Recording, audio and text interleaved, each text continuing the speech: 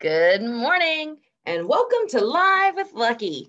Happy Tuesday, May 3rd. Great to see everyone this morning. Let's go ahead and get started with our Pledge of Allegiance, followed by our Shamrock Pledge. All right, scholars, everyone is quiet. We are standing. Ready? Salute. Pledge. I pledge allegiance to the flag of the United States of America and to the republic for which it stands, one nation, under God, indivisible, with liberty and justice for all. And now our Shamrock Pledge. We are the scholars of Shamrock Gardens. We are dedicated, committed, and focused. We prepare for greatness by doing our best every day. We cooperate with our classmates, teachers, and staff.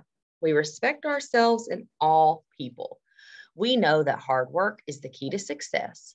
There are no limits to how far we can go. We dream big, believe, and achieve. We will graduate from high school and be college and career ready. We will succeed. Lunch today, chicken nuggets. If you choose that, you get an artisan roll and some steamed broccoli. If you don't care for nuggets, you have your choice of the yogurt, cheese, and granola bag, the plain hummus and sunflower seed bag, wow butter and grape jelly, or the veggie pinwheel. Fruits today are fresh grapes and tropical trio cool tropics slush. It is Character Talk Tuesday, and as we are wrapping up this school year, it's very important for us to revisit these. So we have cycled through all of these, and we are back to the top. In our book of Code of Student Conduct, we're going to be talking about respect, responsibility, and caring today. These are the cornerstones of good character. So important. So I have included some illustrations this morning to kind of capture the meaning of all three of these. However, they can extend beyond what I've put here. So for respect, I have respect is when you treat other people like you want them to treat you, and that's true. You don't have to be someone's best friend, but you do need to treat people the way that you want them to treat you. So there in that illustration, we have some scholars sharing some school materials there.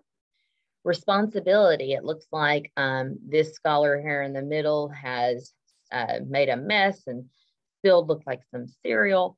And he spilled it, right? So he is being responsible and cleaning up his mess. He's not expecting his parents to clean it up. Responsibility also, if we're talking about school, is doing your homework and making sure that you are doing the things that you need to do. The more responsible you are, shows how much more mature you are. Okay, responsibility is a lot, but you can do it and you feel super awesome afterwards. And then caring.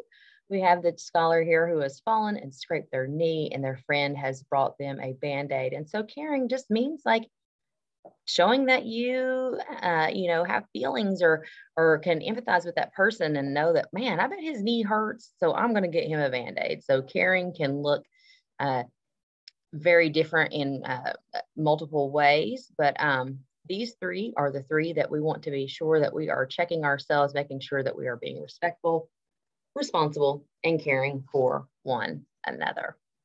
We hope that everyone has an awesome day of teaching and learning. Don't forget, it's Teacher Appreciation Week. Give your teacher a hug, a high five, tell them how awesome they are, and we will see you tomorrow on Live with Lucky. Bye.